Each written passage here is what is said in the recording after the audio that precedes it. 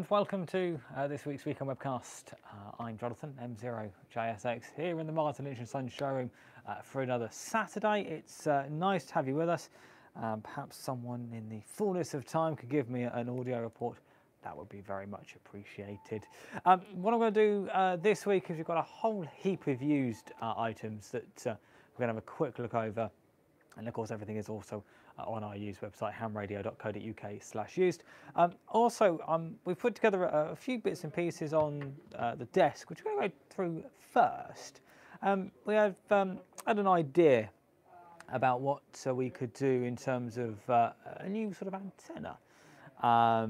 In terms of what could we put together, what sort of items go together that you could easily take with you, maybe as a portable solution, or even at home if you've got the space to do so. And it's all centred around the new 12-metre DX commander pole, which I have to say is quite heavy.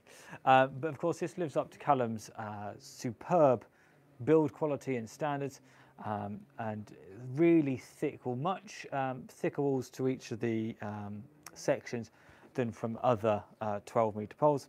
So it's a really, really thick construction. Even to the top section, it's very thick.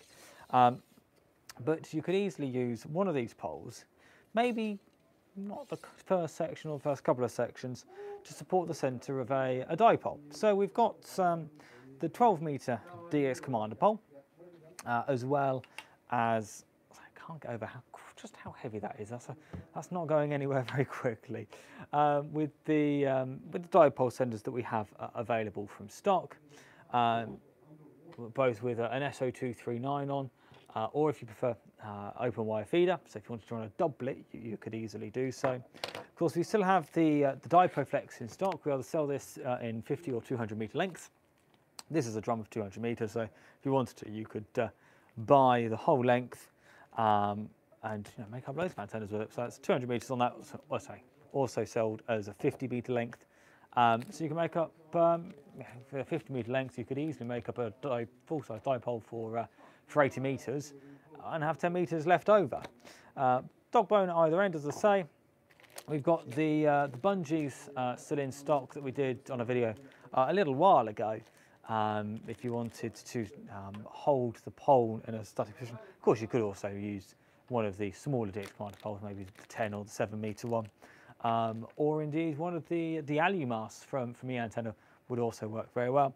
And if you wanted to guy it, we also have in stock the guy rings from DX Engineering. These are really nice. They just easily slide over the DX commander pole and give you lots of guying options, as well as a place where you could run a wire down the outside.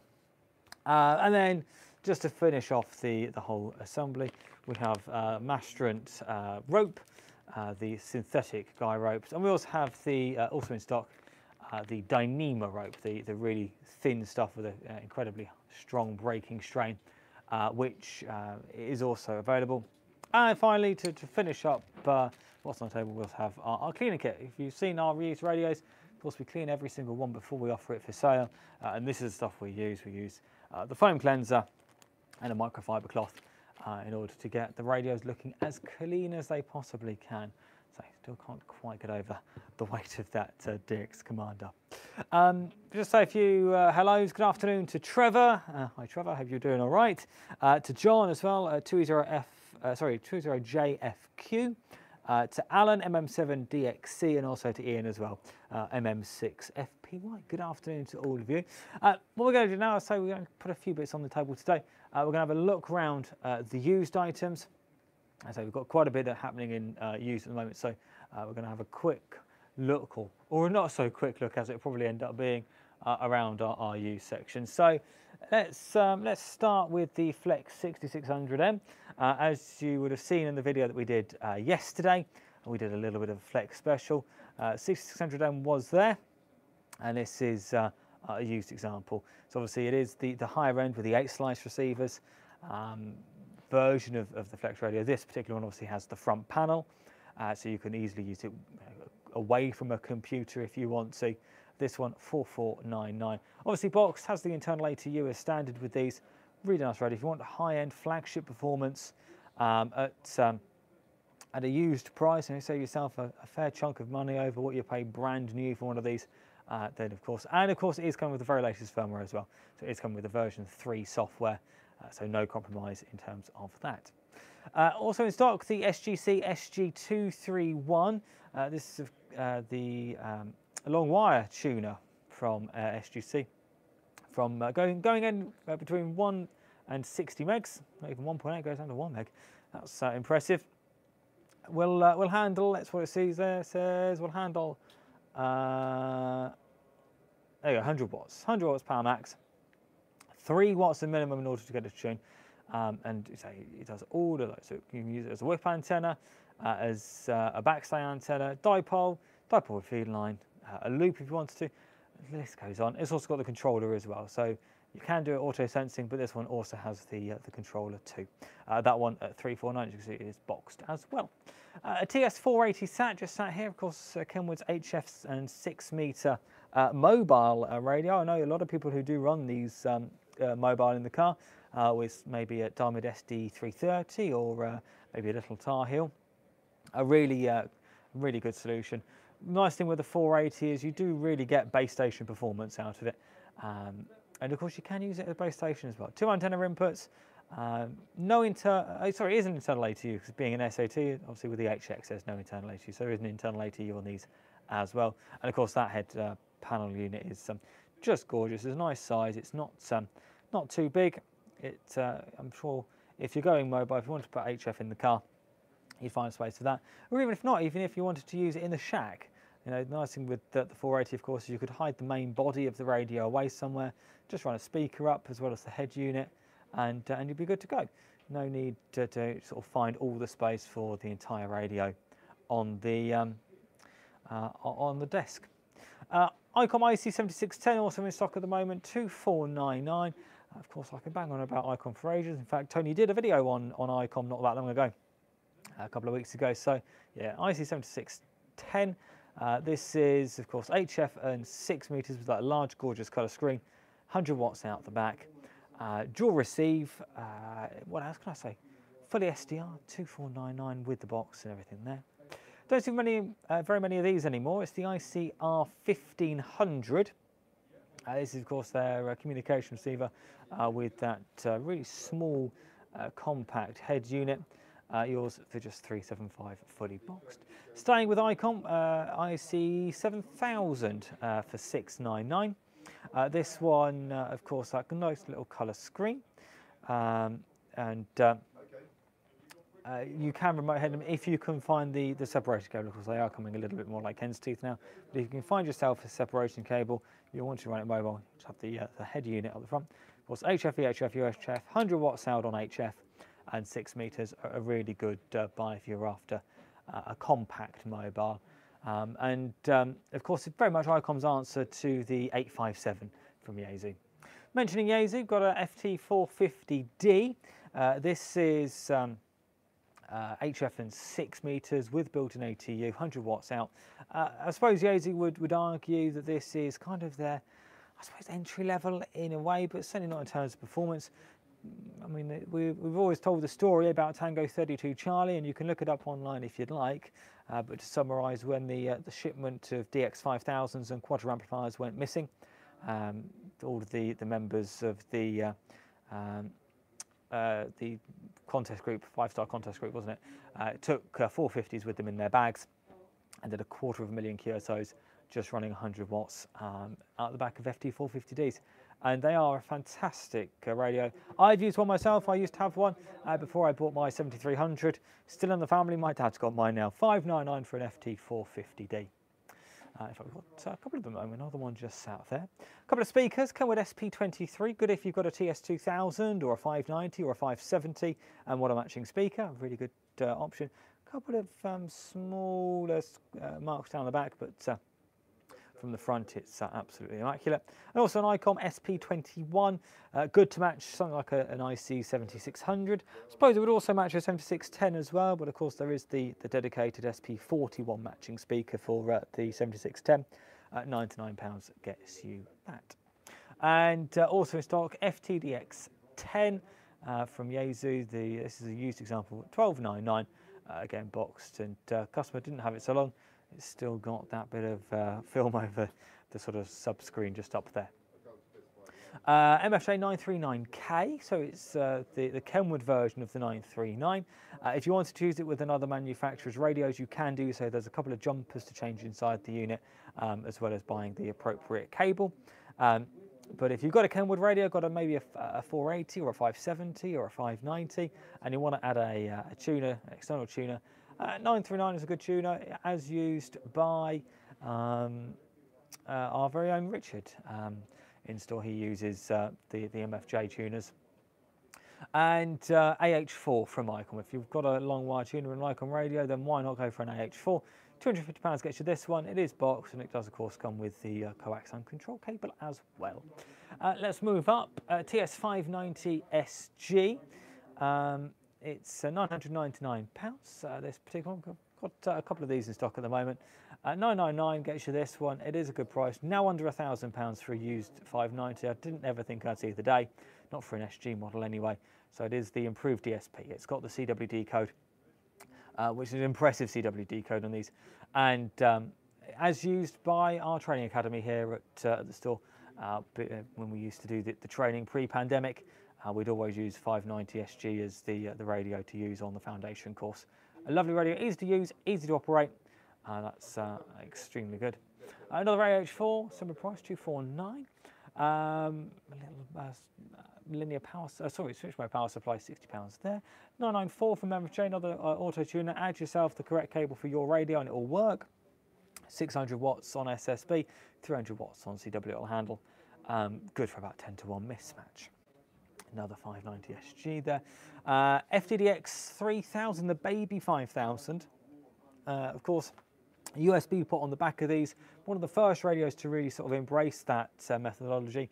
So you can run things like PSK31 or FT8 or RITI or someone named a digital mode I haven't thought of. I haven't said Hellschreiber for a little while. There you go. You could run Hellschreiber, one of these, with just that USB port on the back and the appropriate software on your computer. 1099 fully boxed for that. Got an MFJ 994B as well as an MFJ 1020C, the little active antenna. If you're more into shortwave listening and want a small active antenna to pop on your desk, then the MFJ 1020C could be the one for you. Another 7610 just sat there. Now here we have an FT991 that's been upgraded to the 991A spec. So we had one in last week. That one's sold. We've got another one that's come in. So it is inside. It is a 991A, and it is that by no other standard. It is a 991A, but it just says FT991 on the front because it's had the upgrade. Remember when they launched the 991A, Yaesu offered the upgrade path. So if you were the existing 991 owner, you could pay to have your radio upgraded to the latest specification. A few did, and this is one of them that did. £999 gets you the FT991 that has been upgraded to an FT991A. I can't stress enough, if you're after an FT991A, don't pass up on this one because it is an FT991A. There's no other way about it, and even the serial number sticker underneath says FT991A. What else can I mention? ICR 8600. This, of course, is ICOM's wideband communications receiver. 1999 gets you that. Another SGC tuner, the 239. Good if you're going to put it in an external box. If you're building it into a sort of larger project and want an easy to operate tuner, then this is a fantastic option. Again, we'll handle 200 watts in on PEP or CW. Minimum input power, 1.5 watts in order to get it to tune. So that's good for pretty much any antenna type you'd like. And of course, it comes with a full manual. That you're probably going to want the manual in order to get it working properly, but they are pretty simple to get going. BHI, sorry Graham, BHI dual inline. Improve your receive audio with the BHI filters. I mean the DSP that BHI do. I saw someone the other day install one of the BHI filters inside an IC705. I'm not sure I would be brave enough to do that to mine, but someone did. But this will give you the same sort of performance, but put the output of your radio through this into a speaker and have improved DSP audio. £129 gets you that. Of course, it is boxed as well. IT100 from LDG. This is, of course, good for any Icom radio, basically produced in the last 30 years or so. Anything from, let's have a think, IC735 this would work with, even back as far as that. I had an IC726 at one point that would work with that as well. £119. It comes with the interface cable, draws its power from the radio. AT7000, dedicated for the IC7000, but again will work with pretty much any Icom radio as well. 125.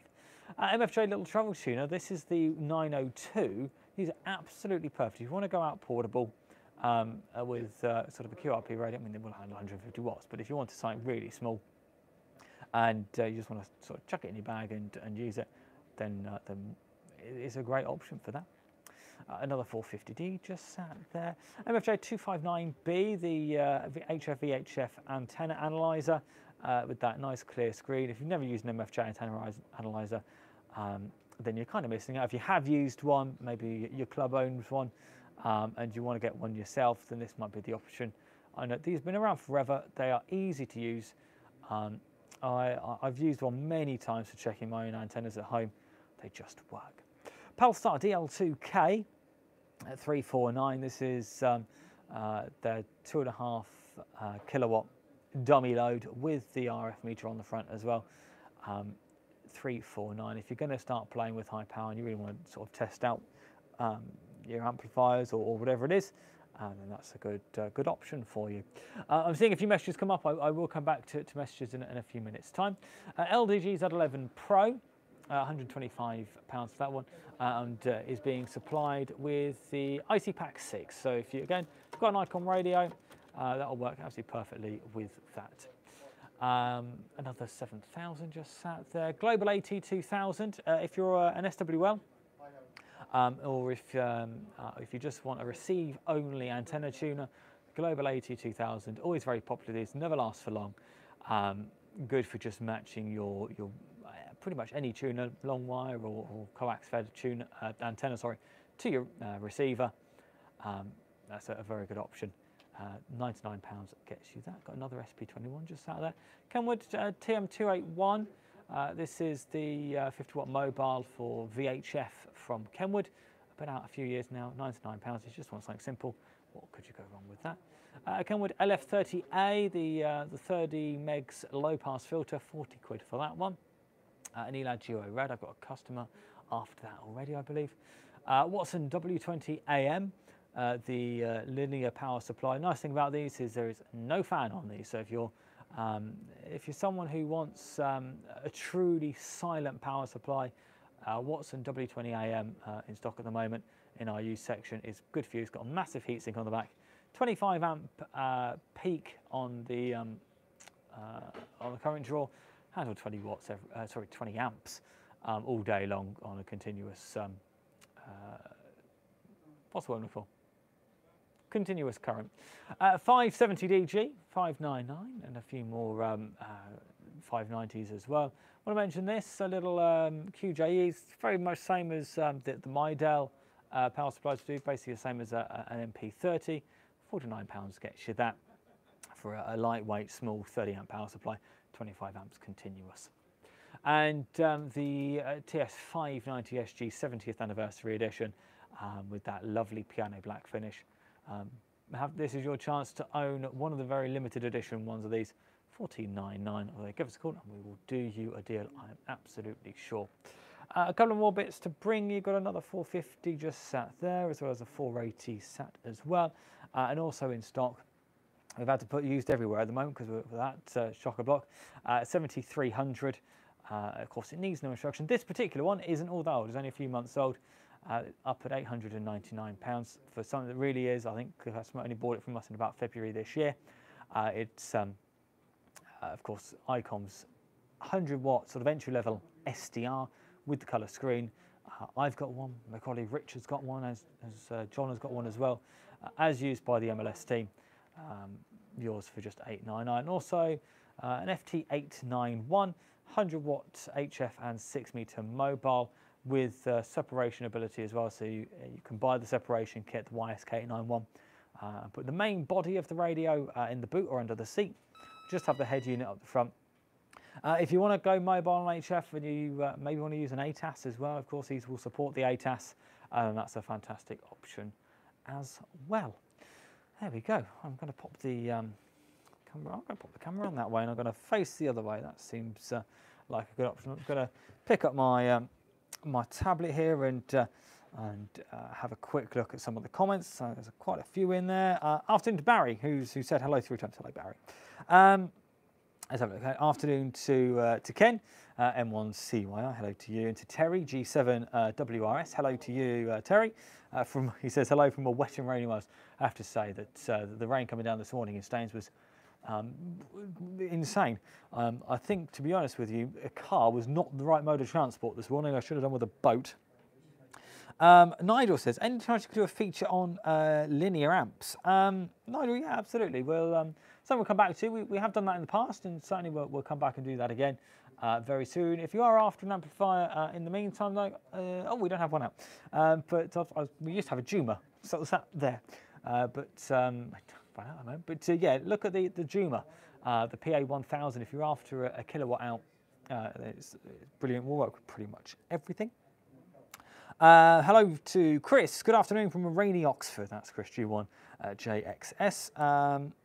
Let's have a look. See, Michael says, can you show sometime on all of the different SDRs that we do, either SDR player, etc.? Yeah, of course we will do. We'll add that into our little video, Paul. Yeah, SDR play, of course, very popular in terms of receiver-only SDRs. Of course, it's not the only option. There's also things like the Kiwi SDR. If you want to maybe use one remotely, the Kiwi SDR is a good choice. And there's also the Funkcube dongle as well. That's always very popular. And the Kerberos SDR, which I've only sort of started doing in the last 12 months or so, 4-channel RTL SDR system. Great for direction finding. A lot of people who use that for DFing as well. And he also says, how to install and use, what antennas to use with them would be brilliant. That always comes down to, of course, Michael, what frequency you want to be receiving. Generally speaking, there is no one-size-fits-all antenna. A discone comes close, but it will always come down to what particular frequency band or what wavelength you want to be listening to. Will dictate on what antenna to use. Afternoon to Andy, M0CFM, who says Diperflex is excellent, and he's on his inverted L and delta loop. Excellent, that's great news, Andy. Hello to Brian, G0RDH. Hello to Brian, hope you're well. Ian says, when will you be getting the Diamond BB7B back in stock? We are chasing Diamond as we speak. We're chasing the European distributor for Diamond, or Diamond Europe, at the moment. So we will, as soon as we have them, if you've got one on back order with us, Ian, then of course we will be getting you one as soon as they come in. We will be getting you one as soon as we possibly can. Brian says, I see you passed the Kenwood 480 sat. No, I just spoke about one earlier. Must have joined in. Yeah, we have got 480 sats in. Excellent radio, exactly as you say, for portable or base station, or as I said, mobile use as well. Afternoon to Martin, M0JBV. Hello to you. Hope you're well. Mike, that's a good question. What's the difference between Ultraflex 10 and Hyperflex 10 loss-wise? Hang on, stay there. Let me get the book. Just talk amongst yourselves just for a minute while I grab the book. And if you've ever stopped by the shop, or if you haven't and you want one of these, do ask us. We'll post one out to you if you want. Is the Messi and Poloni coax book? This is it is the oracle on all of the different coaxes. So let's have a look. See. So it was specifically about Ultraflex 10 versus Hyperflex 10. So I'm not sure how I'm going to quite be able to do this quite well because I can't really see the camera, but got all the details for the Hyperflex 10. And I have to say that page is available on our website as well, so you can look at all of that information. Just got a bit of glare on there, haven't I? There you go. So that page is on the website. If you look at Ultraflex 10 on the website, it's on there. And then we've also got the page for Hyperflex 10 as well. So for instance, if we were to look at, say, 430 megs, over 100 meters of Hyperflex 10, you'd be losing 8.6 dB. And for Ultraflex 10 at 430 megs, it's actually the same, 8.6 dB. Oh, there we go, look at that. Of course, the main benefit is the Hyperflex 10. And here's one that John has just delivered for me. Hyperflex 10 is much more flexible than Ultraflex. Ultraflex 10 is still flexible. It's still great for use on rotators.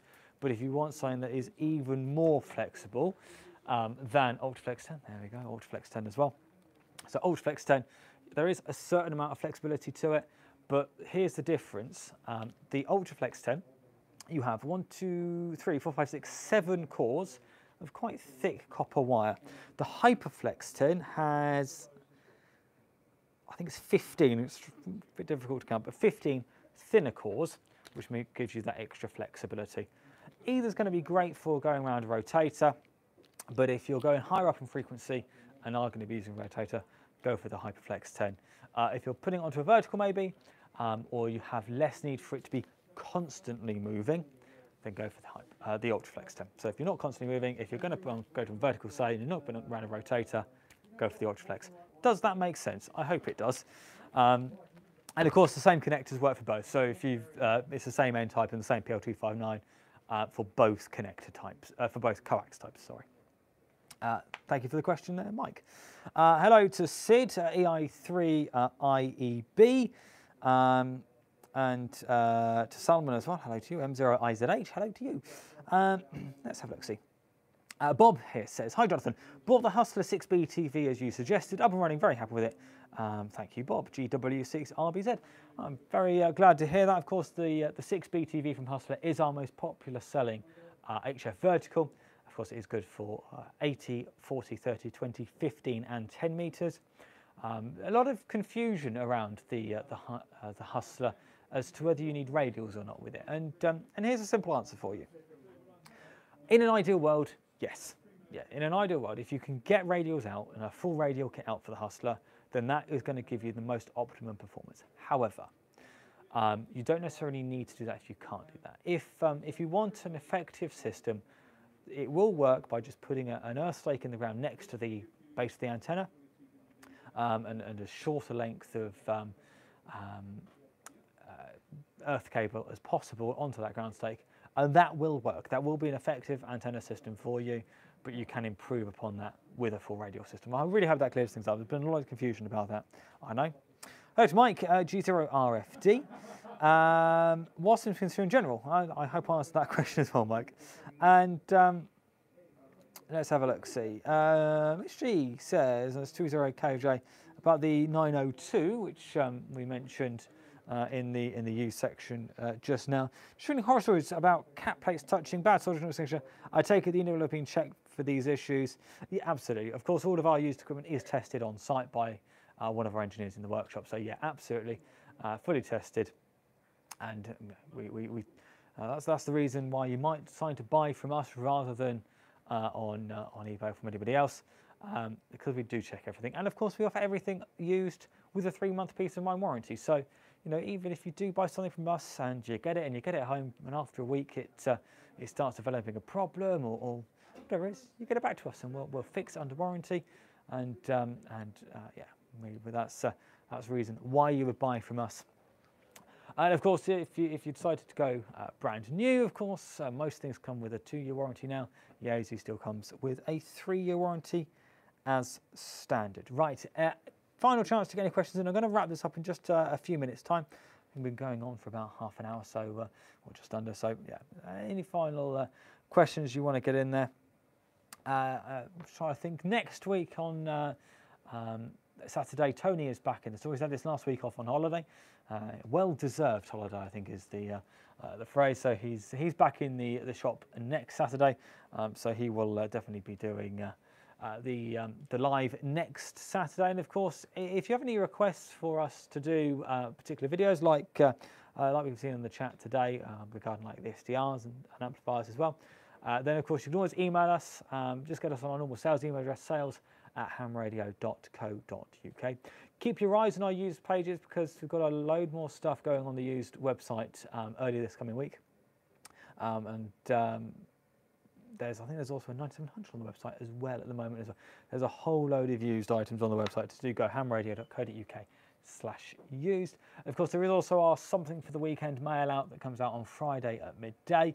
So if you're not subscribed for that, go ahead to our website, hamradio.co.uk, scroll all the way down to the bottom, there's a yellow banner, pop your email address in there, and we will send you an email once a week with some offerings that we might interest you, and also accompanied, of course, by a video as well.